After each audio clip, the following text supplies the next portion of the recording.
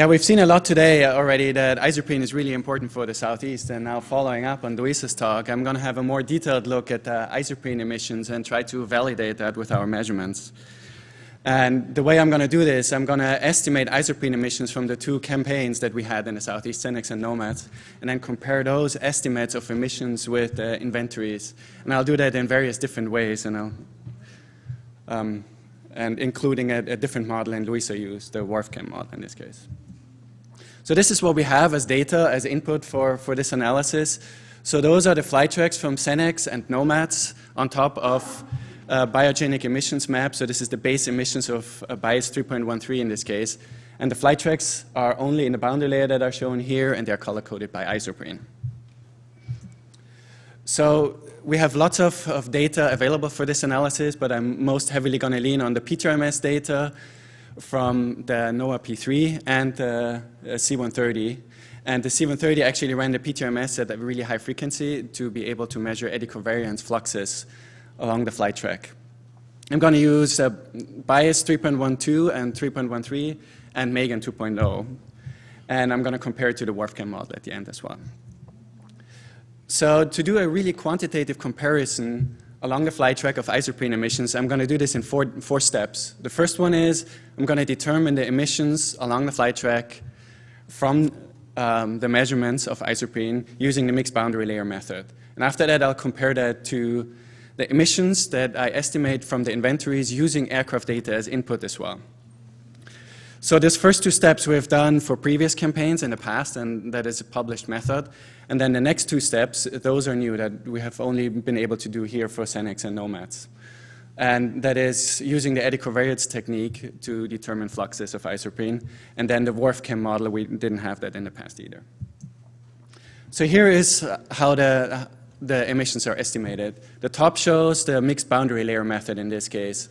So this method assumes that isoprene is emitted, mixed out throughout the boundary layer, and the mixing ratio that's measured to the aircraft is then dependent on its lifetime.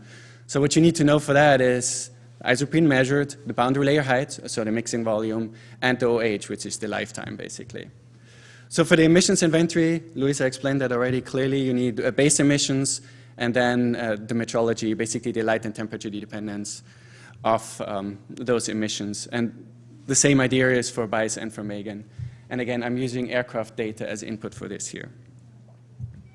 So here is shown how the mixed boundary layer method works for one flight. So here is the flight track color-coded with isoprene.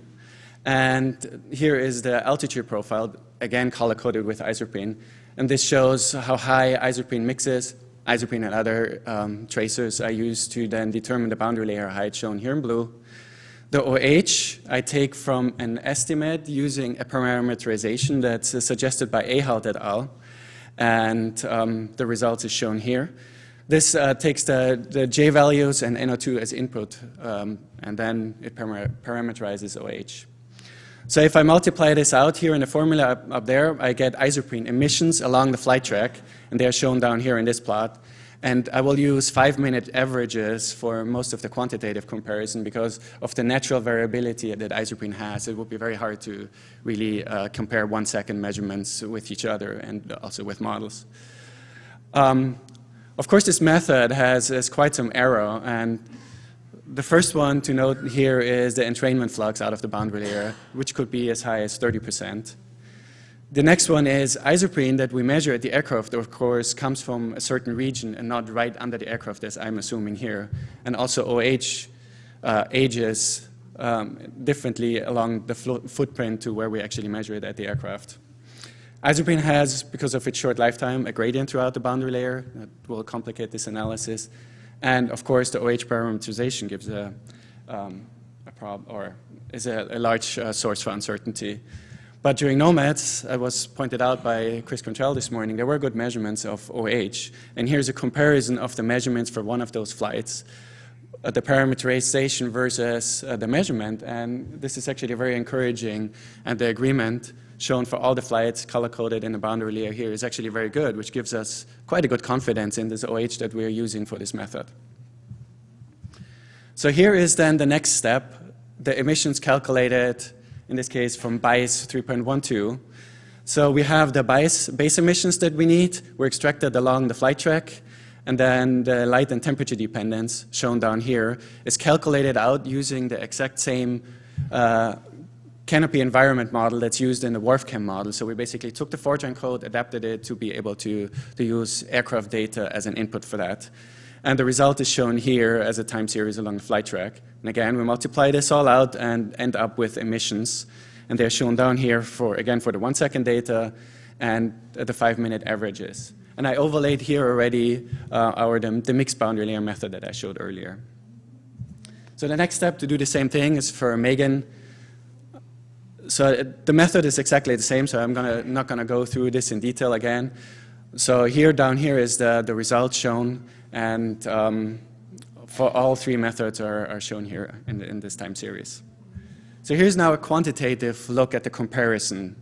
So what I do is always I take the 5-minute data and fit a slope through that, and in this case I use the emissions from bias versus the mixed boundary layer method. And this is summarized over here in this graph. And right off the bat, SENEX and NOMADS then is compared to all the other campaigns that we did in the past, and you can see that those 2 campaigns are very consistent as a result to what we've seen in previous campaigns. So here's the ratio of the inventory to the mixed boundary layer method.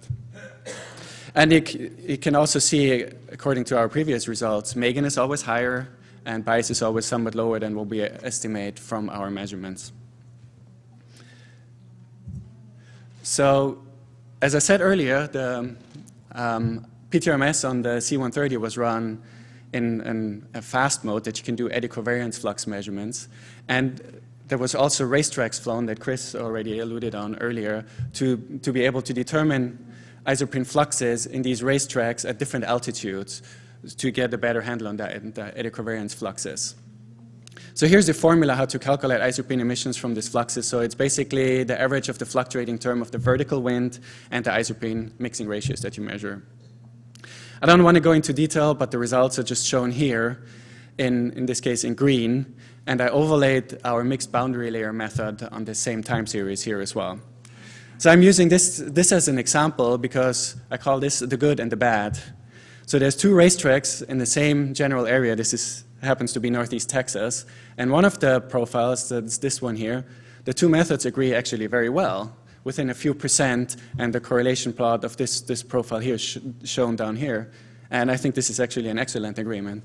But the other profile, in a relatively close area, does not agree very well. And generally speaking, the mixed boundary layer method is higher than the eddy covariance flux measurements. And just to show if this is there as a tiebreaker, I put the bias emissions on that we calculated earlier, and you can see that it lies right in between the 2 methods in this case. So here is the quantitative comparison of the 2 measurement methods of determining fluxes.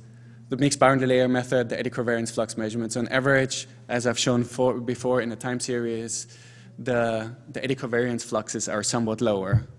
But at this point, I should say that these fluxes are calculated at the aircraft height. And as you can see here in the altitude profile, the fluxes are the measured fluxes are lower the higher you go in the boundary layer. And at this point, all those data are very preliminary, and we're working on really determining the surface fluxes and trying to understand better why the 2 methods disagree and where they disagree. So next is comparing everything that we've looked at so far with the WRF-Chem model. So this is basically a relatively similar method that Louisa did before, except that I use aircraft data as an input for the model as well. So what's shown here is basically the sanity check. So here are the emissions from bias 3.13 versus bias 3.14, which is used in WRF-Chem. So WRF-Chem was run at a 12-kilometer resolution using NEI 2011 and bias 3.14 as the emissions input. So, and here is the comparison of bias. In this case, run with the WRF-Chem metrology, and in this case, run with the aircraft measurements of the metrology. And you can see they agree very well. So this is the sanity check. The emissions that bias gives us for the model and for the measurements agree very well. And the metrology that goes in is compared down here, and the comparison is good enough so that we get really a very quantitative comparison for the emission input. But as we've seen earlier, that the emissions that I get from our mixed boundary layer method are higher than what we have estimated from BICE. And this is the comparison here, the mixed boundary layer method emissions versus what WRF-Chem thinks the emissions are. And again, here they are a factor of 2 apart, as we've seen earlier, very consistent. So this then leads us to the comparison from the emissions to the mixing ratios. And the mixing ratios are shown here as a time series for 2 separate flights. I took 2 different ones. The upper one shows an excellent agreement. For such a short-lived species as isoprene, I think the model measurement agreement, in this case on 5-minute data, is very good. And the second plot shows a different flight where the agreement in the variability is very good, but the measurements are about a factor of 2 higher than what we see from the WRF-Chem model, which is consistent with what we saw the emissions input is. So here's a more detailed look at this intercomparison. So the WRF-Chem isoprene versus the measured isoprene. And here we see this factor of 2 on the average difference, as we've seen for the emissions input. But of course, nothing's ever that simple, and everything's linked with each other. Here is a comparison of the OH of WRF-Chem with the measurements. And you can see there's also a factor of 2 difference. So the lifetime of isoprene and WRF-Chem is actually a factor of 2 shorter, which should result in a factor of 2 lower isoprene as well. So last but not least, I want to point one other thing out. If you're flying around in the Southeast in the US, you happen to see a lot of these really large spikes of monoterpenes and methanol and other compounds like that we usually think as biogenic compounds. And in this case, they actually happen to be paper mills that are processing all these trees that are in the Southeast. This brings me to my summary. So again, we'll try to quantify and verify the emissions of isoprene. And as we've seen in the past, the emissions that we estimate from the aircraft measurements are somewhat higher than what we see from BICE and lower than what we see from Megan. And the eddy covariance flux method that we have now is showing somewhat lower emissions than the mixed boundary layer method. And WRF-Chem, again, is consistent with the emissions input, and the isoprene that WRF-Chem predicts is somewhat lower than the measurements. So of course, this is only a start in our analysis. What we really have to do is understand the differences between the eddy covariance method and the mixed boundary layer method. Then of course we have to use Megan 2.1, which is certainly the right tool to use at this moment instead of 2.0. And then also 3.14 of BICE needs to be used. And the next step will be also to incorporate then Megan 2.1 into our WRF-Chem model to compare the two better. And I want to end with thanking all the people who contributed to this work.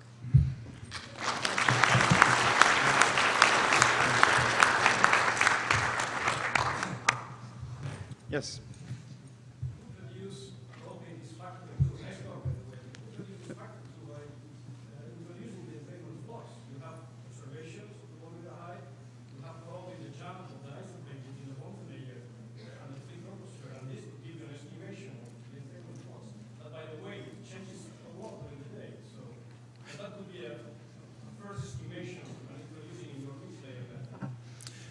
Yes, I totally agree with you. And then the entrainment flux was certainly relatively large, especially during the SENEX period.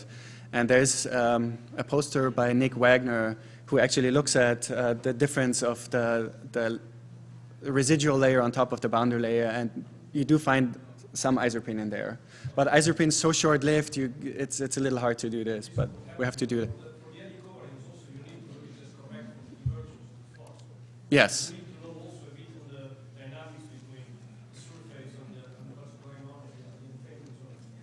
Yes, clearly, and we're in the process of doing this, so I don't have any results for that yet.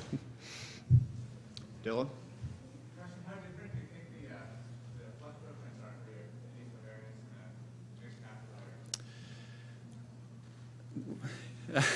That's a good question. We've looked at that in the past with FlexBar transport modeling, and it is clearly different, but I would say on average it's going to even it out a little bit, because you always make an error in either direction of where you fly and the wind comes from.